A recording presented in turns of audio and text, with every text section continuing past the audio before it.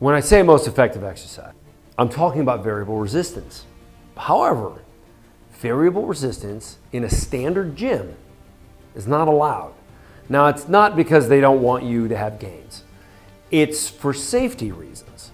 So like when you see, and there's videos out there like this with people hooking bands to standard fitness equipment and trying to add some variability. So like in a bicep curl, they have a lower resistance where they're weaker, and they have a higher resistance when they get to the more contracted position.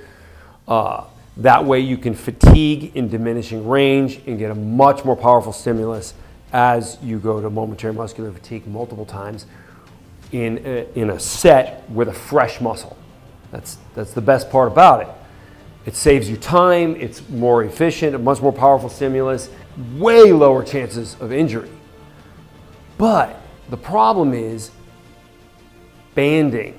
Sometimes people don't know what they're doing when they hook a band on a bar, and especially if it's tensioned when they connect it, then they go to take it off, and all of a sudden the band goes flying across the room and hits somebody in the face.